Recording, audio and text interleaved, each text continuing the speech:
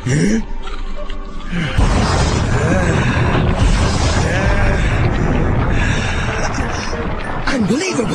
I feel great! All right, man. Like, it's a total pleasure that you took the time out to jump online. I mean, it's a blessing from the universe. I feel like everything comes together. Last year, I started my journey with Hyperbolic 2020 to, you know, make this the best decade. I mean, we have 10 years of epicness ahead in health and in wealth. And I remember you back then from all those videos. I mean, you always stood out as the guy transforming Super Saiyan. I will never forget that. And I said to myself, man, I'm running this hyperbolic thing, but I don't have the one that actually make you. I think you made this popular across the tricking community, if I'm not mistaken.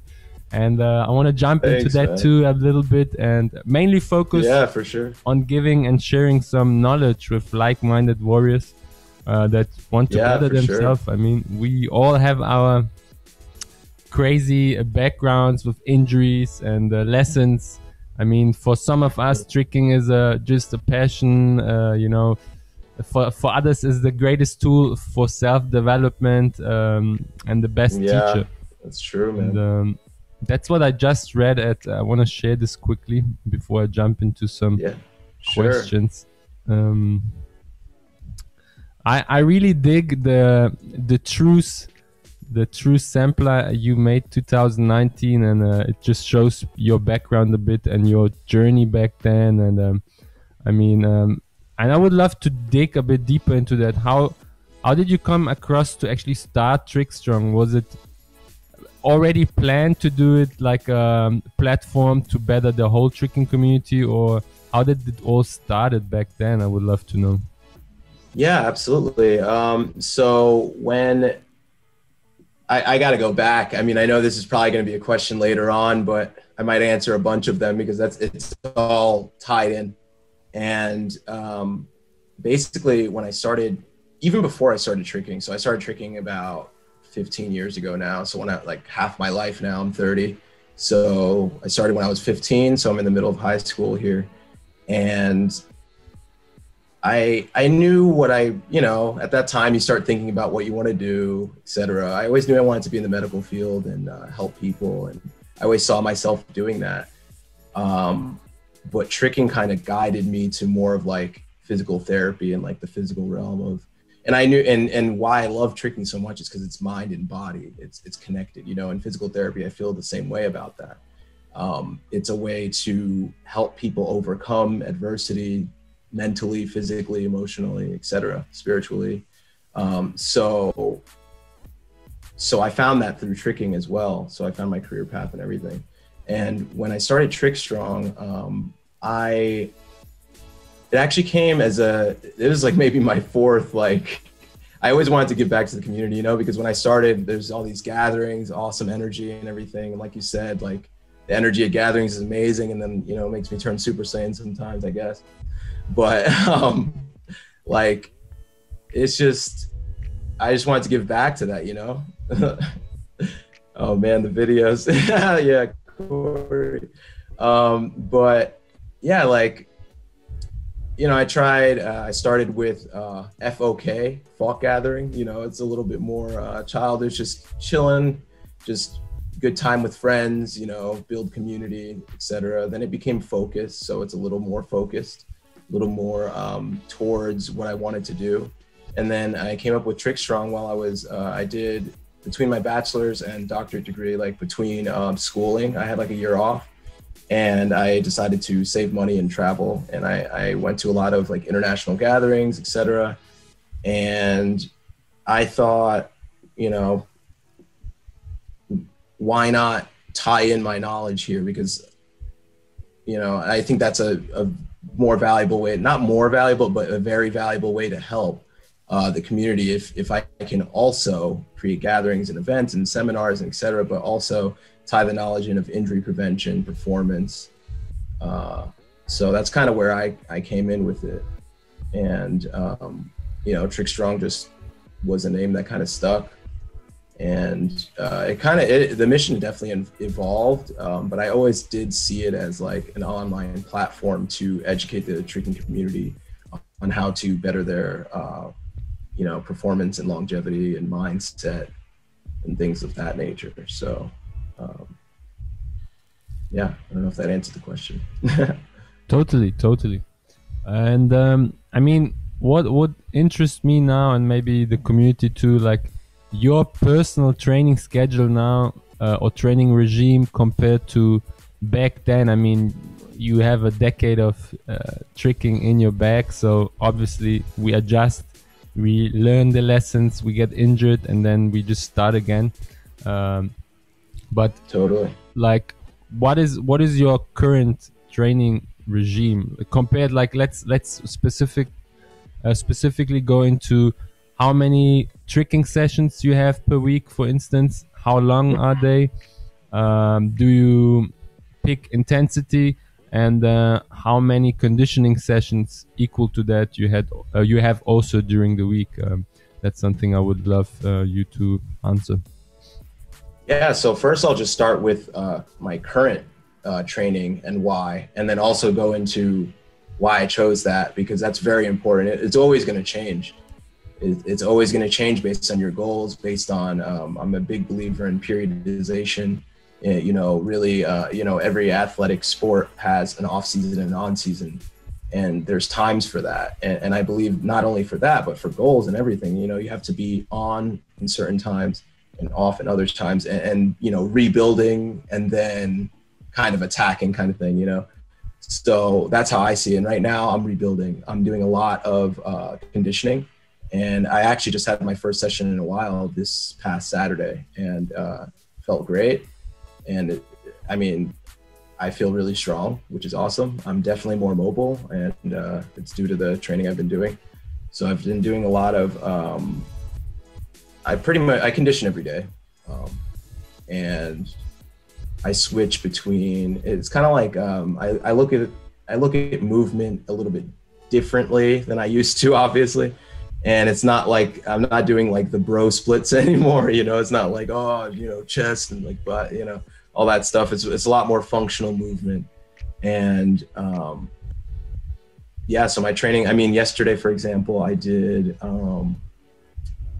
started with some warm up, some like plyometric stuff. I have like a board back there where I have my workouts, and I have it planned for like the next week and stuff. So it's very specific, but it's kind of hard to bring back right now. But basically I focused on posterior chain development. So a lot of deadlifts. I did Nordics, Nordic hamstring curls. For you guys who are new to them, check it out. It's a very good exercise. I just started on Sunday the first time because I was very quad dominant over the years, so I'm very strong at pistol squats. Yeah. And, then I found this guy knees over toe guy. I don't know if and I saw his power, how he just like got fast, and all his tools he used, especially like those tibia raises. And we have the tricking community, some of those things we've seen, like for instance the ancient video of Dogen titanium ankles. I was familiar with those things, but over the years you just think, you conditioned it, you don't need, it's not like you don't need to, but you think like it's fine, and then you put it out of your schedule, and then you realize, oh no, actually I have to again put in those puzzles and add it back into my regime so that I can just maintain the power. But to cut it short, like I tried the first time now on Sunday the Nordics, and it's a killer. It's incredibly interesting how much weaker my hamstrings are compared to my quads. And we're walking forward all the time. We're going upstairs, and everything is pushing. We don't pull as much, and that's my training for the past few years, focusing on the posterior chain. Like, it's really important, and that's part of the knowledge that I'm gaining, continue to gain. I'm constantly doing research on my end to better my knowledge for myself and for the community that I'm building. So but Nordics, man, they're really difficult. Are you doing it with like an assist band, or not yet, but are you doing it like just straight up? I have to do it I just did 3 sets of eccentric, so I'm just lowering down, then I push myself back, and then I try to as slow as possible lower myself down. But as far for progression, I will need to add a band because they're still so hard. And yeah, that's the thing I need to do.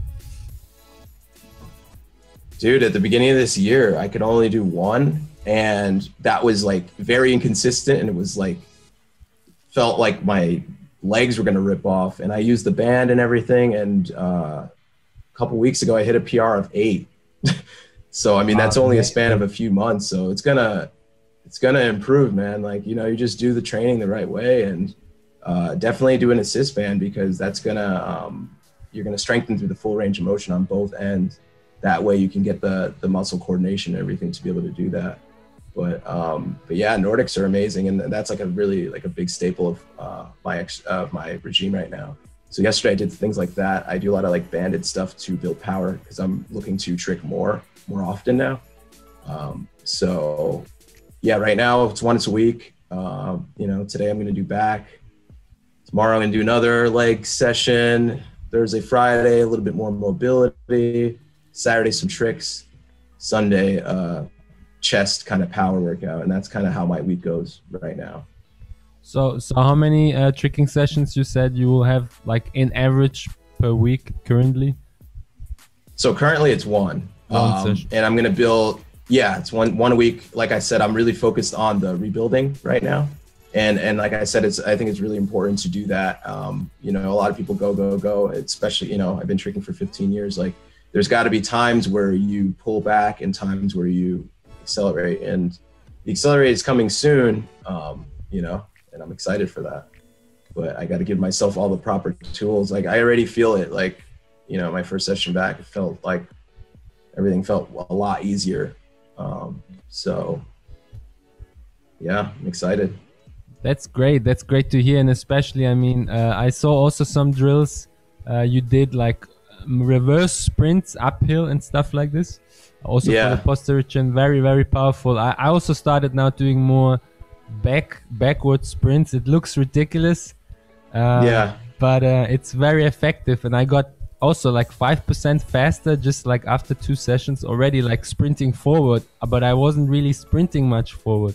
So that just shows the power of those tools. And that's why I wanted to have you on, because I mean, just in general, Hyperbolic 2020 was started to collect the most effective, not hacks, but the most effective exercises. I mean, on the YouTube channel, on the playlist I have on my channel, there are certain exercises like banded shoulder rehab, prehab for knees, ankles, wrists, all of that stuff.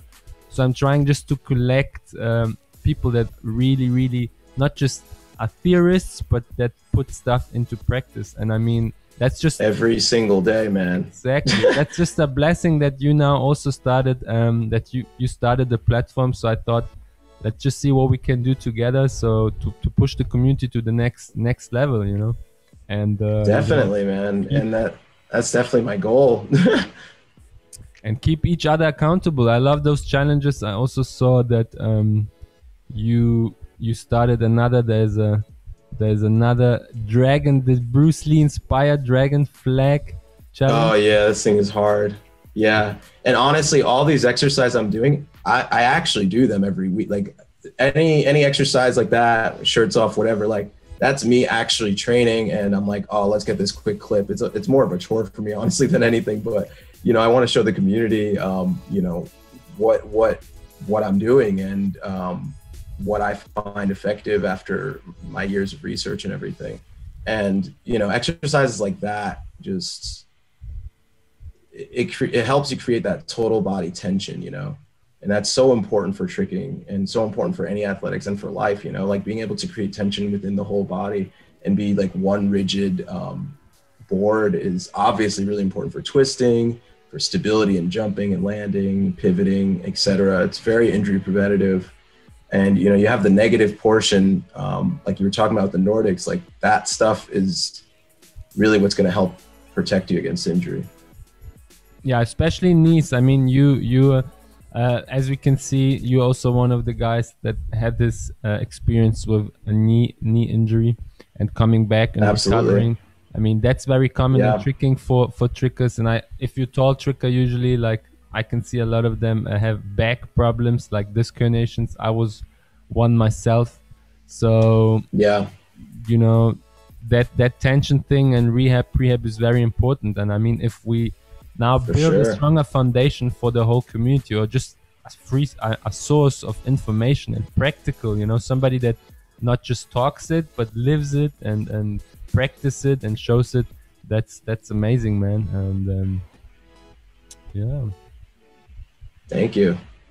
let me Thank you. I'm so happy to do it, man. It's a blessing. Like, this is what I do. This is what I do now. I'm here for the community, and I'm really looking forward to seeing it grow and seeing more people take care of themselves and their body and their mindset and nutrition, every aspect to becoming better, becoming stronger. Like that's what I want for myself and for the community. And if there is, I think I texted you that because that was very important for me also to get out. Because I talked with Hayden Weissman, the strong man, the destroyer, about it. And Yeah, I know about him. so I would love to get your take on it too. If you could choose 5 conditioning tools or exercises, which 5 would you recommend every tricker or tricking athlete? Yeah, that's good. It's a really good question. Well, I don't think it's possible to ignore pistols and Nordics. So yeah, those are 2 of them for sure. You know what? The thing with this is difficult, honestly, because I want to go between Nordic and single leg deadlift. The single leg deadlift is so good. Like, it's so amazing because it's a swing through. And I've talked about that a lot, and one of the videos you pulled up from years ago of me doing the single leg deadlift on the YouTube thing. And I have more videos coming up on Trickstrong RX, but yeah, I mean, the single leg deadlift is, that one. Yep. That exercise is incredible. So honestly, that would probably be above the Nordic. So since I only have 5, I have to, I'll pick this one. I'll pick the pistol squat. They just mimic tricking so in such a great way. So those 2 are very high up there. Let's see. Pull up, underrated. I think in tricking it's just underrated, the upper body. I mean, I know some people do them just like for general fitness, but I mean, you see trickers doing like 80% legs and then like 20% other stuff. Like, just that's what I've seen, at least as far as like what I've heard people saying. And what, like, just look at any combo or any trick. It's a coordination between your upper and lower body. So I think, I'm going to give one to pull up and another to plyo push up, like a clap push up, because these are all movements that are going to mimic tricking, and I am a really big fan of unilateral exercises. So that's why the pistol and the deadlift are really good. The unilateral meaning on one side, because that mimics tricking, In the upper body, it's a little bit harder to do that, but yeah, like those are my 4, and then throw in a 5th. I like something rotational, like chops and lifts. I'm gonna use that. Sorry, I know that's 2, but they're usually paired. And those are like, you're going on a diagonal, and that's like, of course, very functional for tricking as well. And that's going to coordinate your upper and lower body too. So yeah, chops, lifts, deadlift, or single leg deadlift. Obviously, you should be able to deadlift. Single leg deadlift, pistol, plyo push up, and pull up. No, that's good. That's good because I mean, just to compare, Hayden Weissman was also very amount of a fan of this I mean, you need time to master it, like the snatch and Olympic lifting and stuff like this. but there are certain things that really come in hand when it comes to developing explosive strength. And Yeah. I've even seen Cork Corkson, the legendary. He does Olympic stuff, and he also Yeah. conditions that way. So I'm happy to hear your 5 picks, man. That was a great share. Yeah, and you know, these power exercises are important, really important. I do them every conditioning session. But if you're saying for every tricker, I think that we already have a lot of explosive movement in tricking, and a lot of people don't have the strength foundation to support that. So before plyometrics, before power, you really want to build that strength foundation. If I had to give it to every tricker, that's why I chose things that were a little bit more strength based versus power. You know, because we really need that foundation to stay safe. That's why I, started this platform, Trickstrong RX, because I mean, we're doing all these crazy powerful movements, and there's not the foundation to support that and to support it within injury, within preventing injuries. So I mean, the strength is very important, and stability as well is really important to be able to support what we do. And what other challenges do you guys have in store? I mean, you mentioned that you want to bring every Thursday or something like this. Every Thursday. So 2 days from now, the next challenge will be up. Yeah, this Thursday I'm gonna do. It won't be a spoiler unless if you put this up really quick, but but I'm gonna do Copenhagen planks. Are you familiar with that exercise? I probably I don't know the name, but if I see it, I will know what it is. Look it up on YouTube real quick, just so we know what we're talking about. So yeah, it's just like you basically you have your leg up on a platform. It's an amazing exercise for your core. I see. Yeah. So the lifts, I don't know about that guy. That guy's form. The second one, he looks a little unstable. Try the first guy. Yeah, that guy looks pretty straight. I just don't want to. And internet might get cut off. I preloaded the. Oh, I got you. Well, you can see what I'm talking about right in the thumbnail there. Exactly. It doesn't have to be. So these guys are doing higher level versions of that. And you can do it on the ground, and I'll show the progressions on this post. And what I'm going to start doing is the progressions too, because these are challenges, but I want it to be accessible to everyone, and I want people to participate, because once it's not even only about like sharing and blah. It's about them doing it. I really want people to actually do this stuff, and once they do it once and post it, it's probably going to become a staple in their routine. And these are exercises that I find challenging but valuable. That's why I'm doing the challenge. And so I'm hoping people start posting a little bit more, because these exercises, I know the dragon flag's pretty intimidating and stuff. In retrospect, I probably should have showed a bent leg version, etc. So this week with the Copenhagen, I'm going to show different variations, different ways to do it that is accessible to pretty much everyone. But the challenge, of course, will be the highest level you can do. Yeah. It's kind of a side plank variation. I do the starfish usually twice a week. Where you just lift you probably know the starfish side plank. So you're in a side plank and you lift the top leg, right? Yes, you lift the top leg and then you try to hold it, and then maybe bounce a bit forward, backward, just try to stabilize. It's also a killer. It's a killer. Oh, absolutely. That one's a really good one. The reason I like the Copenhagen so much too, though, is that we ignore our adductors a lot. We ignore the inner thigh. Like, who do you see at the gym like doing inner thigh exercises? Like no one. and it's so important for single leg stability. Like in our swings and stuff, people always think about the glutes, and those are really important, obviously, like very, very important. But the inner thigh is really important too. Doesn't take much to realize that. You have 540s, you have staying tight and twisting, and hyper tricks, swipes, etc. And a lot of people injure their groins, and this is a really good way to prevent that and to become more explosive and powerful. So like you're really using like you're you're squeezing your legs together. It's very difficult. So try it next session. Let me know what you think. I will join the challenge. So when you post there you go, man. I'm gonna celebrate it and join the challenge, and then probably try also to launch this hyperbolic cast with this date, probably in 2 days. Nice. I'll be cool. I should be able to get it out. But more importantly, awesome. what do you have in store in terms of events, travel? What are your goals for, I mean, this upcoming summer? I mean, I don't know where you're currently based.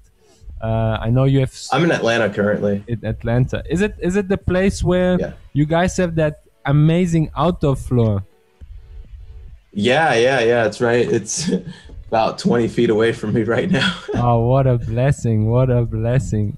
That is amazing. Yeah, it really is. Yeah, the story of the floor is actually a little bit interesting. Last year at the start of the pandemic, I was like, well, can't go to a gym. How can I train? And, that's how I always am. I'm like, what's the solution, And also where I was living and where I live now, I moved a little bit, but it's still in the same area. Like I was like 40 minutes away from gyms. The session times were bad. They're only like an hour and a half. And it's just like a lot of time out of my day to get to and from the session. It's like, can't choose your mindset as easily because there's like traffic and accidents and all this stuff. And so I was like, I guess it's time to get a floor. And there was a really crazy deal on a spring floor. And so I kind of just snatched it up, and some dude came from like 4-hour drive away and brought it in his truck, and we just installed it the next day. Actually, that night we installed it that night with the guy. So how do you manage it? I mean, does it rain in your area or? Oh yeah. So how do you manage that with an outdoor floor? Yeah, the tarps kind of suck on. Like I didn't know tarps sucked until I had this problem. But like most tarps don't actually fully prevent water. It's crazy. Like no matter how much I was spending on the tarp, it would like over time water would still get in. So now we double tarp it.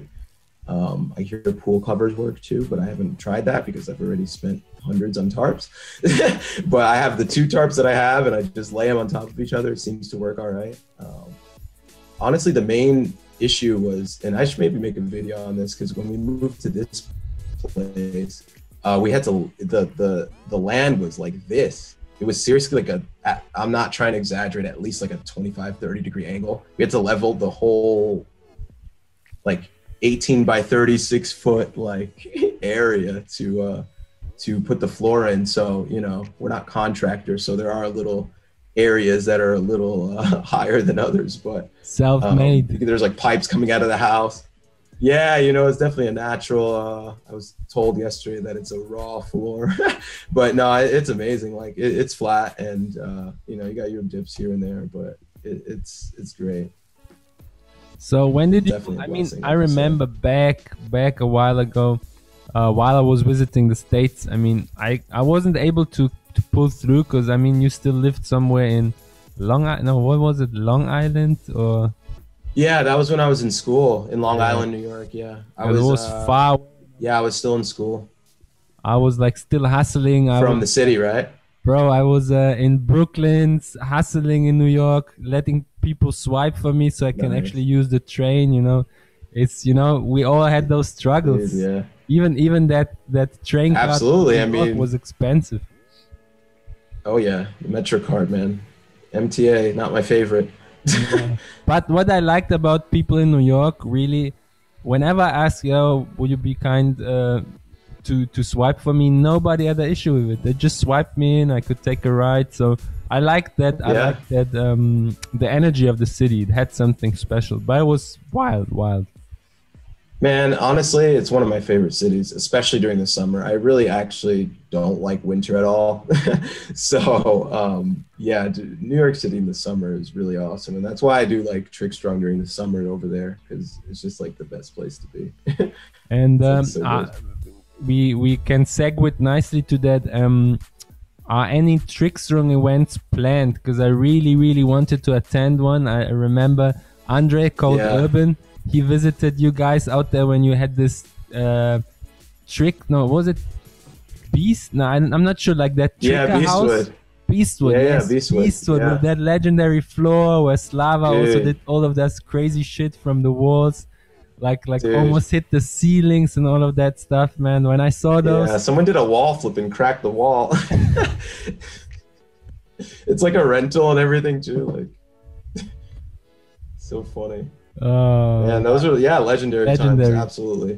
Yeah, yeah. That floor is honestly one of the best floors I trained on. It was amazing. And that's why, like, you know, I want this floor. I want to get a place at some point where I can put this floor indoors again, because it's so flat, and it's just, you could train at like 2 a.m. or whenever you want, and it's really cool.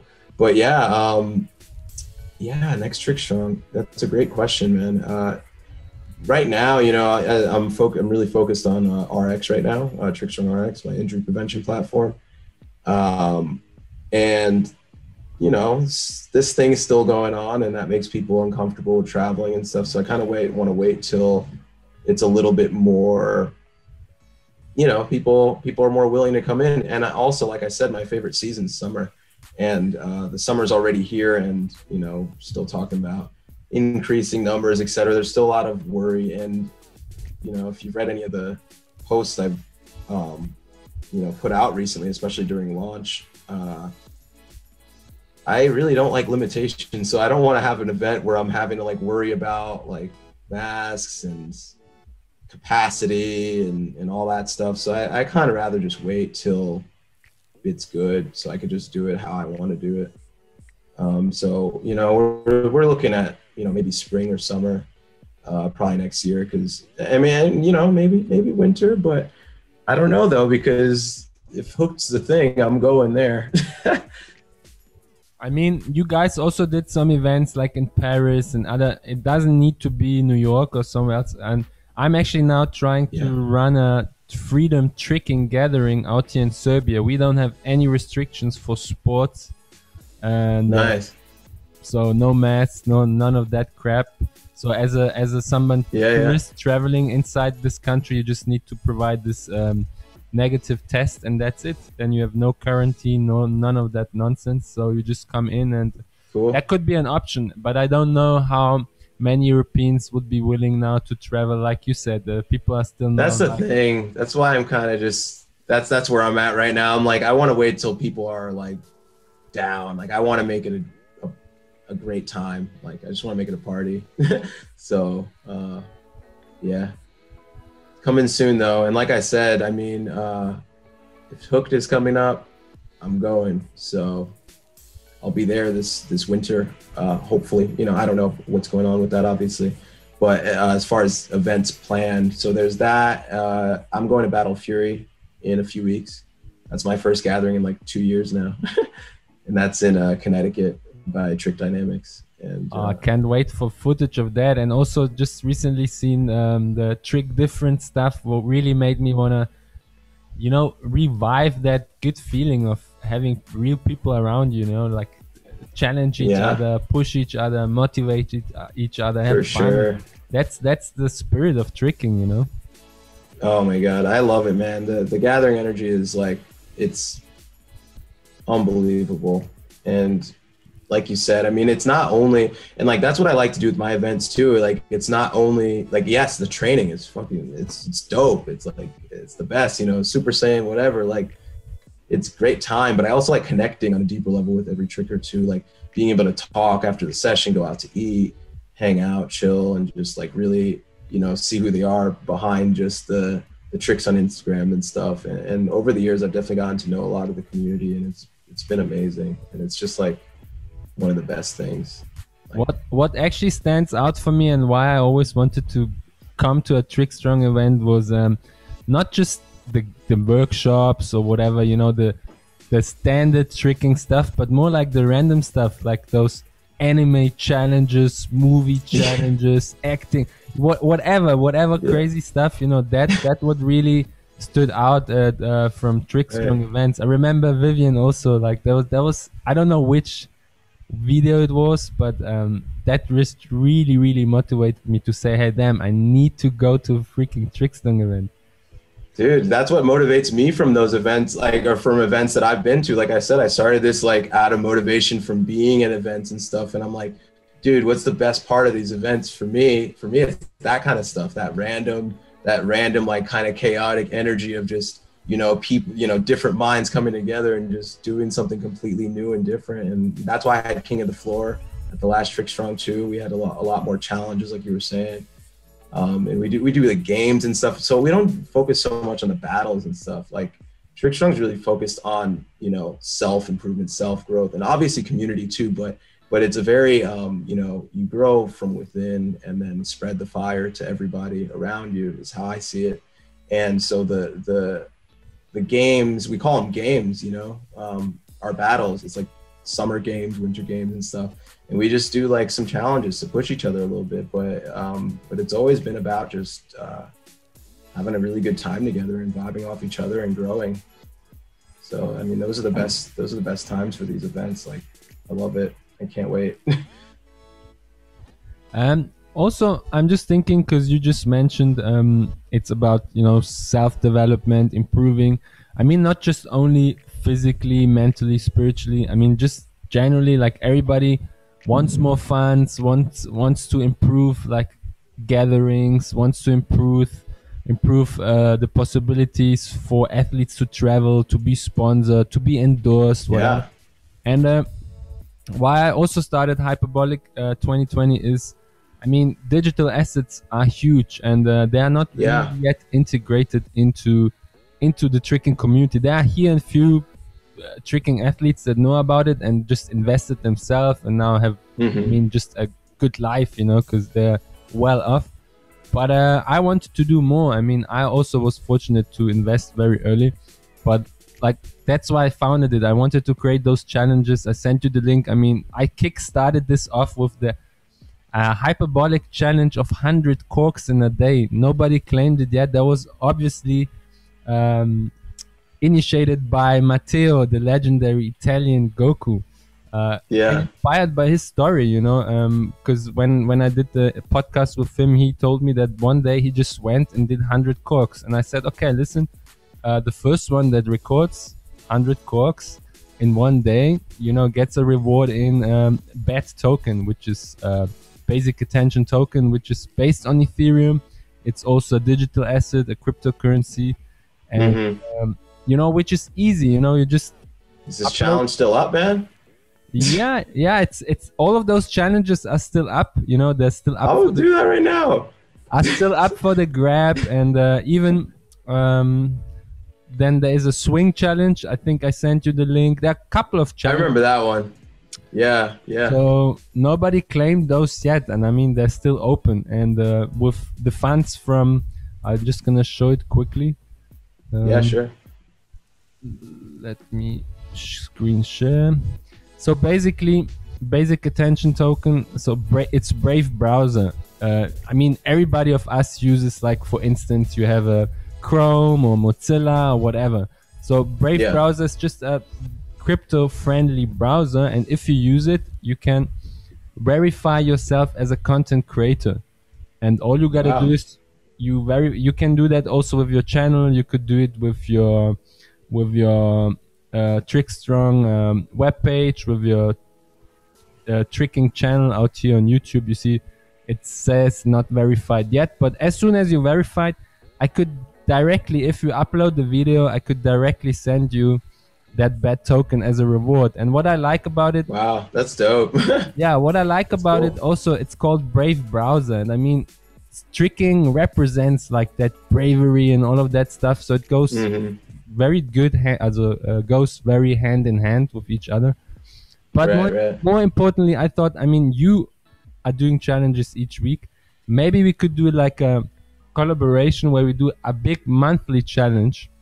Where there is a reward for the community, which you know, if they upload the clip, they can grab the cash. I mean, not cash, but they can grab the digital asset. It's up to them. Listen, man, this is better than cash.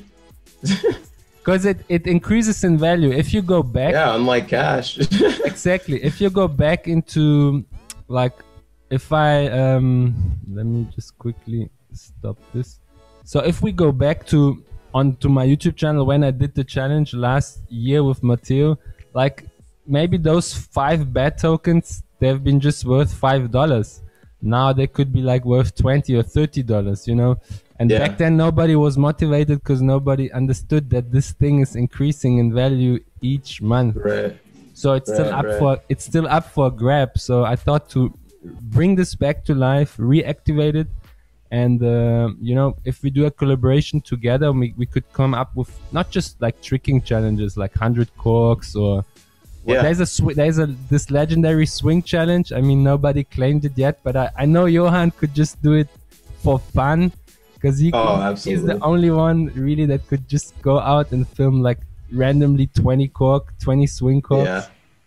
But you know, come up maybe every month with one nice challenge where you can get a reward. And I would love to do this as a collaboration with Trickstrong because you're certified and really bring the hyperbolic challenge, like a hyperbolic conditioning challenge.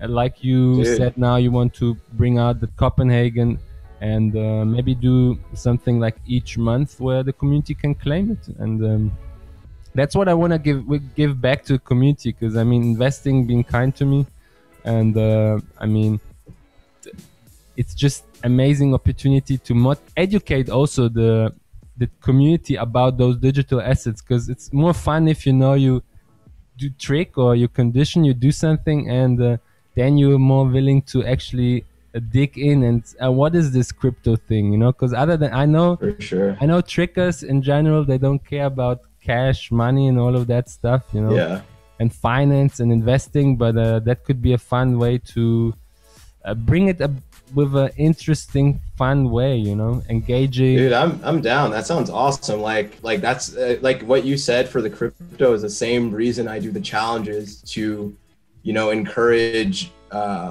you know, physical fitness and conditioning for tricking rather than just the tricks, you know. So same thing, you know, if we can also, and I'm definitely financially inclined as well. And yeah, I've been, you know, digging into some digital assets in the past couple of years as well. So yeah, I'm totally down.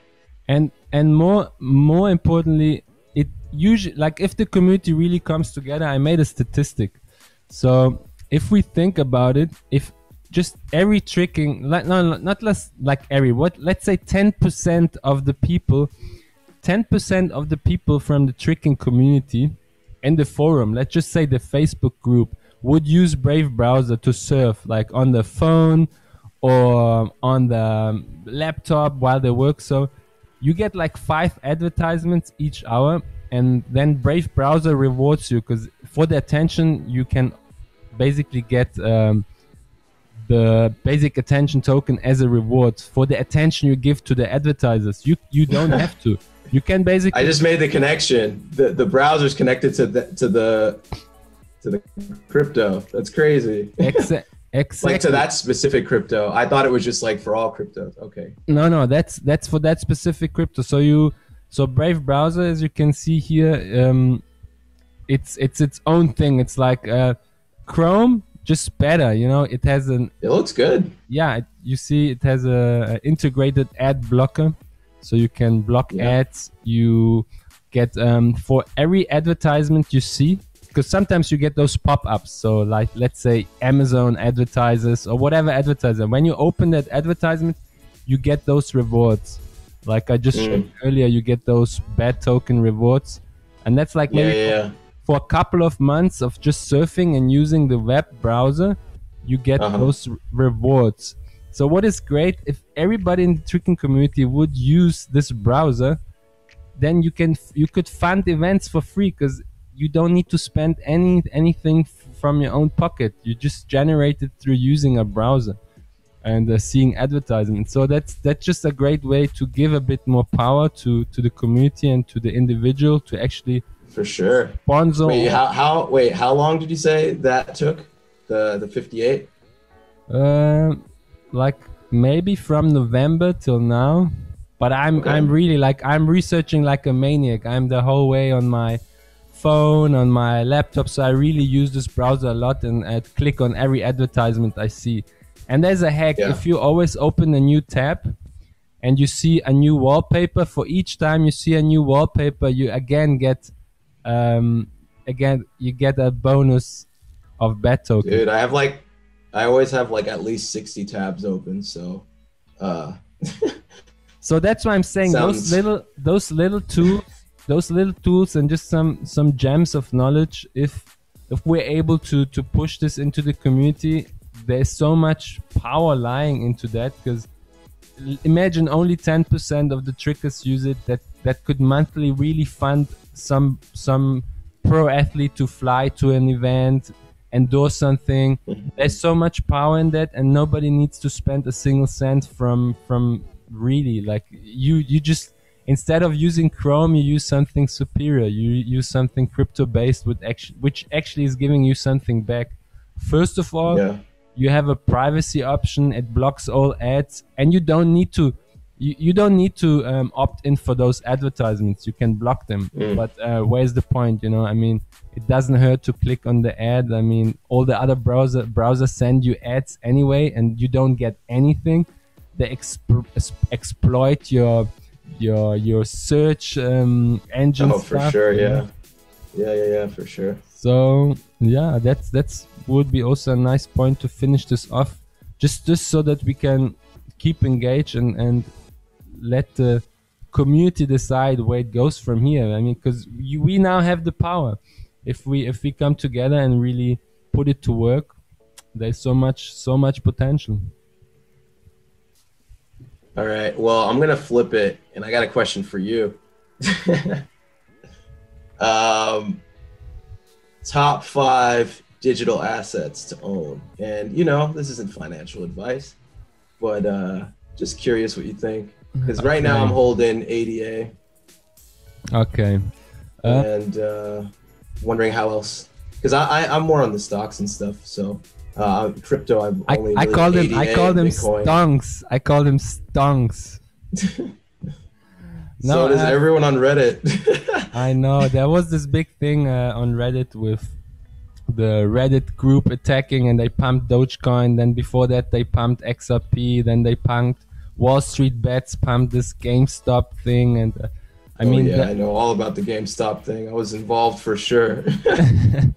I know that just shows how much power lies within the people. But to answer your question, the 5 main assets, I'm just talking about long-term holds. I'm not talking about things. That's what I want. I quickly want to flip and make a 70x, because for that you need balls of steel and loads of research. But 5 main holds which I recommend all beginners to have for like the next 3 to 5 years at least.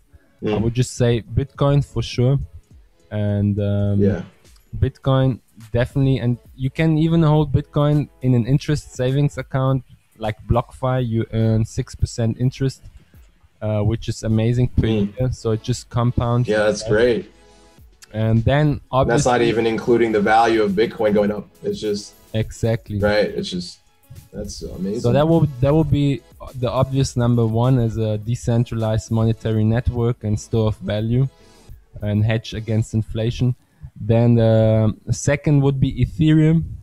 Ethereum also because it's a decentralized financial infrastructure, smart contract platform where you can sell your underwear, or it's now popular with this NFT thing, like somebody records a freaking fart sound noise and then sells it on the Ethereum block. There's so much use case for Ethereum, and more important, Visa, MasterCard, the banks, they're all piling in institutions and using it for, like, even the European Central Bank now issues bonds on Ethereum. So that's why Ethereum, it's there, it's used. That will be my number 2. And you can also earn yield on that per year. It compounds itself like 8.75%. That's what I do. I don't know if people understand how much that is, because that's a lot.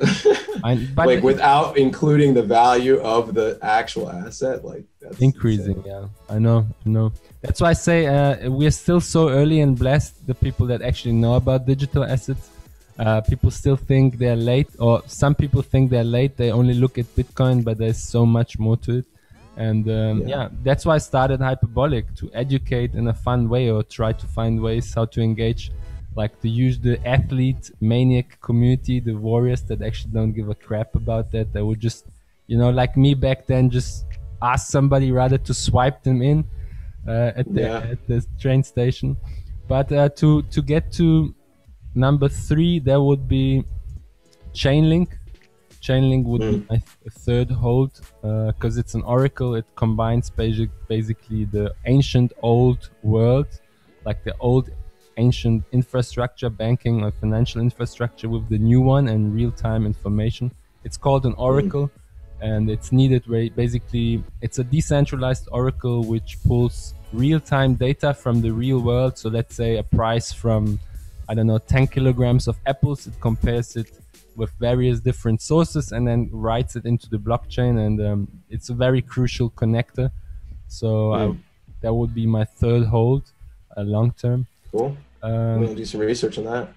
Then my fourth hold would be Theta. Theta, Theta, because it's decentralized media streaming platform. You can actually, I'm gonna write those top 5 picks in the description of this video, and all the information I'm gonna put in the link of the description of this video, like your social, everything. But Theta is great because it's an alternative to YouTube and Twitch, also crypto based. So it has its local. I didn't know it was it's like a social media type platform. It's imagine a combination between Twitch and YouTube, but decentralized and with its own currency, like T-Fuel. So you can, like I just showed you, if you're verified on Brave, you can send donations. But if you are a streamer or media or content creator on Theta, you get T-Fuel. You can send people T-Fuel rewards, and the platform also, for everybody that streams your content or watches your content, you get a kickback in T-Fuel token. So that would be number 4, because we can see what's happening around the world with, you know, censorship, or people just pull down YouTube videos or whatever. Well, that's the crazy thing. People are trying to find, and it's so difficult, right? Like people are always trying to find the next thing that's going to blow up. And it's like, there's so many things that like could work and might not work. And it's just, you know, what you're doing is good because, and I even saw a post on the tricking page on Facebook like a week ago or so. I forgot who said it, but they were like, anyone doing crypto or something like that. So, I mean, you know, at the end of the day, I always say, you know, everyone says like, tries to make generalizations about trickers, like, oh, trickers are dope, trickers are whatever. I mean, at the end of the day, trickers are people. And there's definitely people that are interested, I think, in the community in financial development. And I you know, hope in the next few years, it's going to be more because like you said, it's going to fund events. It's going to allow us to do this in a better way. Just everything we're doing, just, you know, unfortunately, that's the way the world kind of works. Like we need the capital to be able to fund the things that we want. It's these massive events that we want, or these really cool events, or these really cool guests or sponsors, they all require these kinds of things. So, I mean, this is all dope information. So I'm down to do the challenges, like, and it's so cool because now that even gives me the space to make the challenges harder. Cause there's part of me that wants to see like, all right, who can actually do like, for example, like 10 clean pull-ups, like actual good form, or who can like do strict pull-ups. That plus, you know, thoracic extension, and, you know, we can get into that, but maybe for another day. But, you know, like, you know, who can do however many pistol squats. You know, I did the 100-day pistol squat challenge. I don't know if you saw that. Yeah, I remember. Like I upped my game. Then I upped my game 1 set on a Sunday. So now I do 4 sets of 10. I used to do 3 sets of 10, but then I saw the challenge. I'm like, fuck that. I'm going to do 4 sets now. Nice. Yeah. No, that was wild, man. Yeah, that was crazy. 100 days, 100 pistol squats each leg. But we're stronger now, you know, and you know, that's not something I necessarily recommend, honestly, for the viewers. But you know, it's just something if I could push myself physically, mentally, and everything. But anyway, the point is that this seems like a really good way to entice challenges. So sounds like a cool collab. Yeah, we will work it out. Yeah. Do like a monthly. I'm very down for like a monthly strong one. We keep it creative. Sometimes I still want people to still claim the previous tricking challenges before I create for sure challenges, and then diversify with challenges from you, like you said. Like yeah, I mean, I could help share those previous ones. More form based challenges where it's not about just like you wrap it and you do it and you smash it. No, how clean do you do your pistol squat? Are you in a clean line? Can you actually, before you do a pistol squat, can you sit in a resting squat comfortably before you know, like stuff like this? People don't think about it, but it's crucial. I know it's crazy. They just want to wrap out pistol squats, but they cannot, you know, really do a deep squat and sit comfortably without like their ankles burning. The front of my ankles burn and stuff like this. Dude, I mean, I had to. That's the whole thing. Yeah. Tricking is insane. What we're doing is crazy. It's like the epitome of athleticism, and to skip all the other stuff is dangerous and not a very good idea. Like, that's all. I had to learn it the hard way, you know. Yeah. I didn't condition. I just spammed ups and didn't stretch. I did mediocre conditioning, but I never really took the time to focus on the fundamentals, you know, and posture, on proper range of motion, ankle, and it's just the way it is. You learn your lessons, and then you start again, and you have the guts really to go all the way back to scratch and start again, you know, and put the ego to the side and fortify your body again, or you just give up, you know. And that's just the thing. Yeah, definitely. What's that last pick?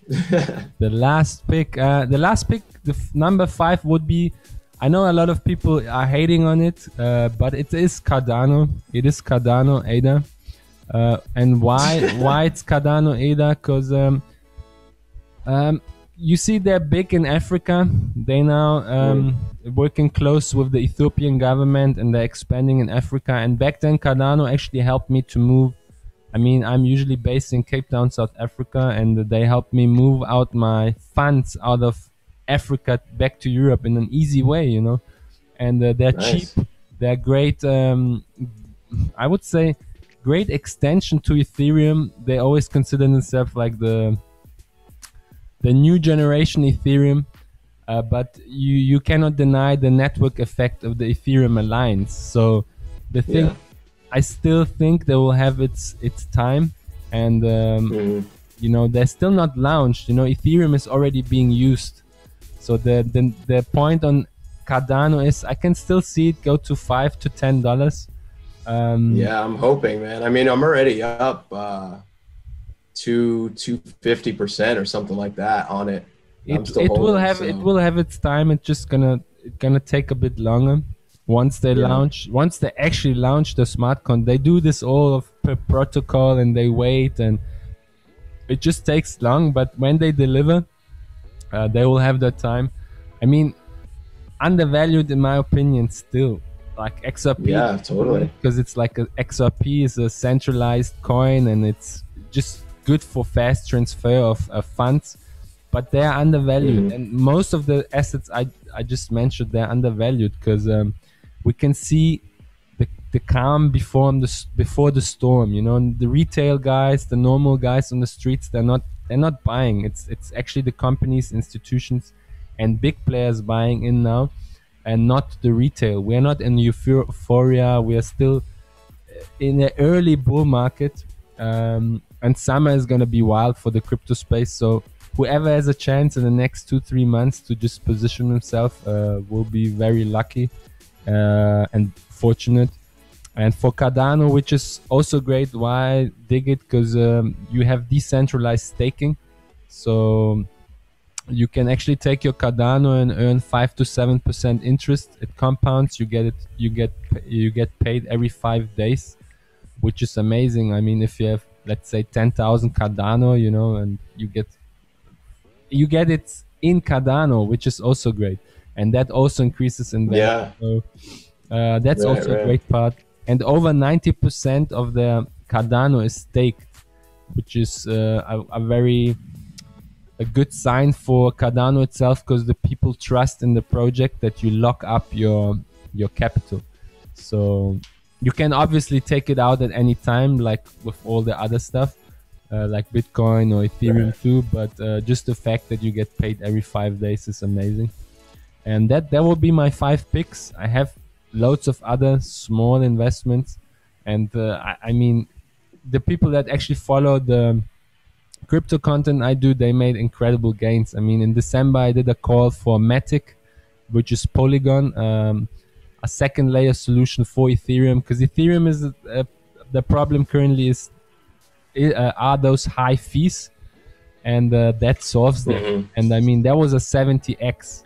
When I spoke about it, it was 0.02 cents, and now it's like 80 cents. So that is that's a massive. I wish I saw that call, honestly. Yeah, that's when I'm putting into a lot of other stuff. Yeah, you can. I mean, I have a Telegram group. I always post when I do moves. Add me. And let my yeah, I'm gonna send you the link, and definitely everybody is welcome to join listening to this podcast. I mean, I'm here for all of you guys. We are here for all of you guys in health and in wealth, and that goes hand in hand, you know. Absolutely. That's why I do this, to give back.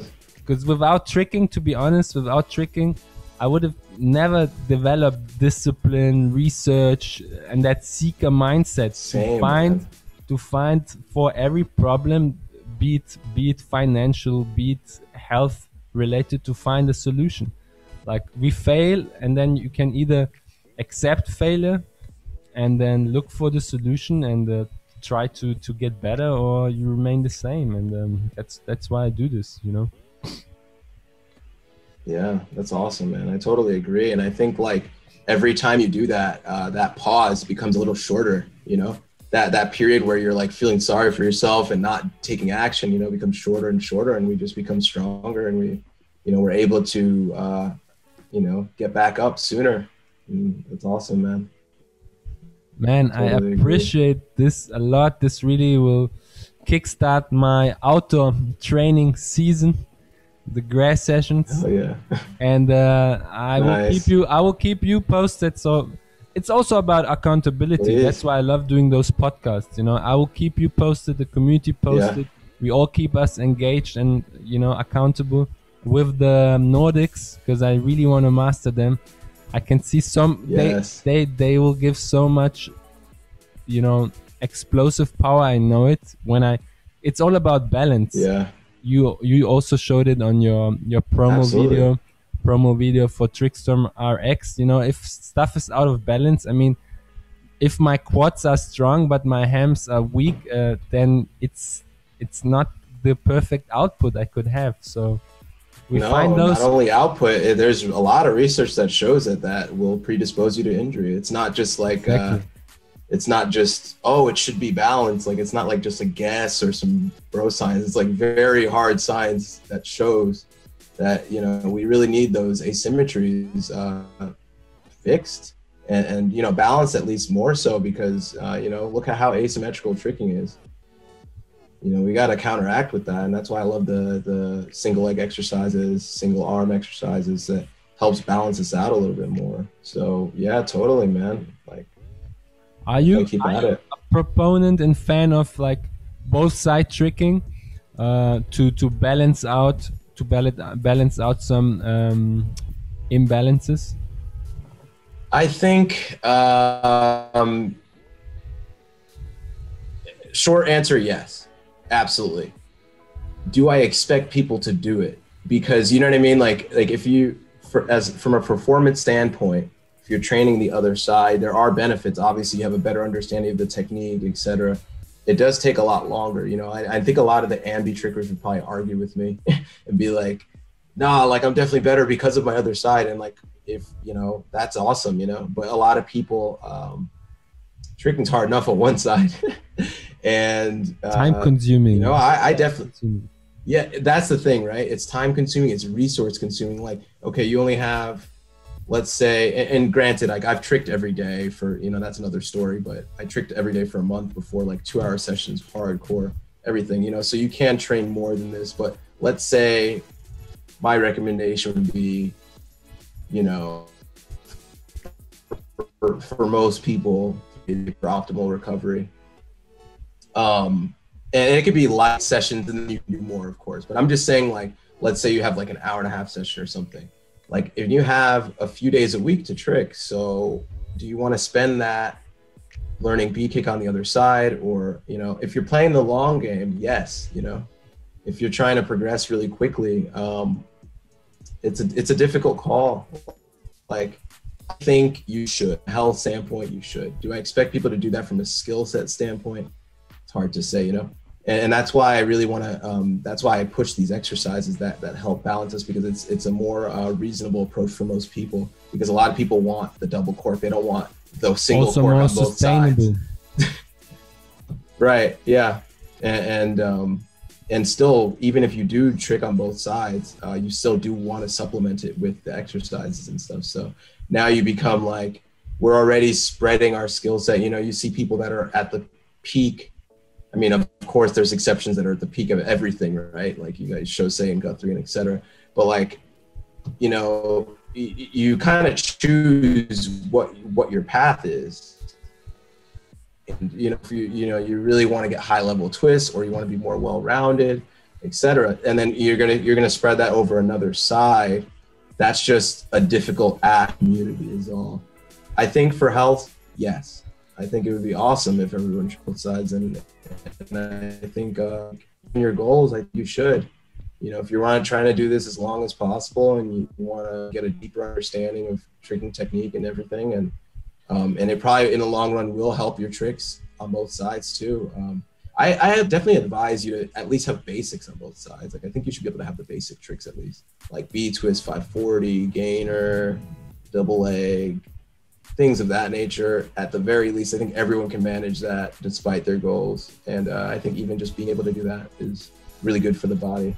But at the end of the day, I think the most sustainable thing, like you said, is really just training both sides outside of tricking sessions, outside of the high impact demands that we are already placing on our body, and kind of put it more into more specific training so that we can counteract what we're doing as well. It would be my best answer. Yeah, Kojo from Kojo's Trick Lab mentioned something similar to that. I remember him talking about it. I mean, he's also only or mostly tricking to one side, but then his prehab and rehab is to the point that, you know, it balances out usually the stuff you destroy, or you create those imbalances. And we did every session you destroy stuff, and then you just have to bring it back in order. It is what it is. I mean, some people don't think like this, but it's a fact. I mean, depending on if you train on a spring floor, you'll probably destroy less than if you have a hardcore class session, you know. Well, I think that you can really prepare your body for these things and have a very, very long career. And another important thing that I don't want to understate is technique.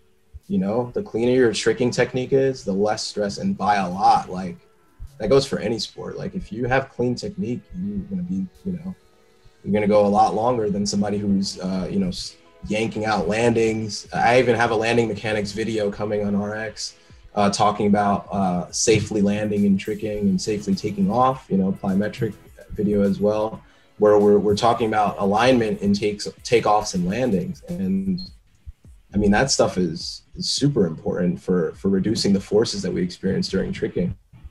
So, I mean, training, you know, and Cork actually is very good at this. He does a lot of, he was doing it a lot like last year, Corkson. He was doing like stick challenges, and he would like be doing like crazy swing chains and then like sticking the double cork at the end, like no movement at all. And, you know, look at gymnasts, like doing crazy stuff and sticking it, and they're so strong because they train the skill of sticking. We're cool with recovery aerials and stumbling, and okay, our feet made it to the ground, and we wonder why there's so many knee, hip, ankle injuries, lower back injuries, etc. You know, I think a lot of the focus needs to also be put on the technique and the form, and then we can have a lot longer careers with a lot less stress with the tricks. Yeah, there's definitely a thing I want to end it with, and also just a last point that adds nicely to that. I remember Velu back then. You know, he used to train, for instance, on like a wooden floor, and he said he just wanted to land everything nicely on his toes, controlled, you know, without his heels smashing into the ground. And that just shows, like what you just mentioned, that landings are actually so crucial. Like how soft can you land? How much impact actually do your joints get? You know, if they get less impact, then obviously that's better for your recovery, and the next day you won't be destroyed. You know, and if you can perform on hard floor on your toes, that just shows you have strong ankles and good control for landings. And, for sure, that's very important. Yeah, I mean, if you're talking about what you can do for your training within the session, you know, you're talking about ambi tricks. Yes, that's great. I would put a lot of focus on the landings, more so, honestly, than the tricking on both sides. Like, you know, taking off and landing properly is that's where injuries happen. You know, it's not usually in the air. It's usually either when you take off in a bad position or when you land in a bad position. So the better, the stronger we can get. That's why the eccentric Nordics you're doing are amazing, because they're teaching your body how to slow down. Like the posterior chain is our braking mechanism. You know, that's how we decelerate when we land. We decelerate our momentum, and we allow our joints to be saved and we put it into the muscles. And that's the ideal scenario where we can really accommodate the forces of tricking without like you said, destroying ourselves. Man, so, how could I say, I'm looking forward to your content, our future collaboration stuff and challenges. Me too, man. And just generally see how the community evolves, and hopefully I will be able to travel soon, because I definitely this next European winter I'm not gonna spend in the cold, because I'm the same. I chase summer since 2012. Yeah, I try not to stay where it's cold, so I might travel to Mexico and then make a trip to the States. I don't know how Atlanta is. If the weather is nice, I would love to pull through and just, you know, spend. Well, listen, man, we'll figure it out. Let's do it. Let's figure it out. Let's do it, man. And we just stay in touch. I'm gonna wrap this recording up. Thanks for all and everybody for tuning in. Check out the links in the description. Join the socials. Check out Trickstrong and the Trickstrong RX program, and the upcoming Hyperbolic Challenges too. And I'm excited for that. I appreciate you, Neil. I wish I would have met you in person, but this is what we can do. Oh, that's obviously gonna happen. I wouldn't worry about that. We got plenty of time to do that. hell yeah, man. And I wish you an amazing and hyperbolic rest of the day. I mean, out here it's 8 o'clock and 30 p.m. It's probably just midday your side, right? It's 2:30 p.m. Yeah, but I do have a really busy day ahead, actually. So I will have a hyperbolic day, as you say. So I salute you, brother. Thank you for the exchange, and nothing but gratitude, man. Nothing but gratitude. It really, like, all I can say is nothing but gratitude. That just sums it up, because I was looking for something that really brings things into the whole circle. I don't know how to describe it spiritually or whatever it is, but things come just at the right time. And you launching your thing, and I also think we doing this, it will just bring good fruits and positive fruits in the future. Listen, man, I kind of want to start something similar after we get a little bit more traction with RX. I kind of want to start my podcast as well. Maybe I'll have you on as well. Man, it would be an honor. Honor. Yeah, awesome. Look out for Strongcast, guys. Yeah, strong cast. Hell yeah. Hell yeah. Love it. Love it. Love it. Yeah, Love it, man. And yeah, man, thank you for having me. Appreciate it. All the links in the description. I'm gonna actually repost the challenges. I just spoke about it so that people maybe get a chance now to grab them before you grab the cock challenge. Yeah, I mean, I did 100 pistols. Why not 100 corks, man? You guys better get on it before I do it. Exactly. So yeah, we're looking forward to the like-minded warriors engaging in all of those beautiful things, and we keep it lean, mean, and clean as always. Let's get shredded, let's get hyperbolic, and let's trick stronger, like you would say. And Yes, let's go. that is it, man. Peace out. Good night. And for Right. me, actually, Later. good Thank you for night. having me again. Thank you, brother. Good night. Peace. Luta mi maga,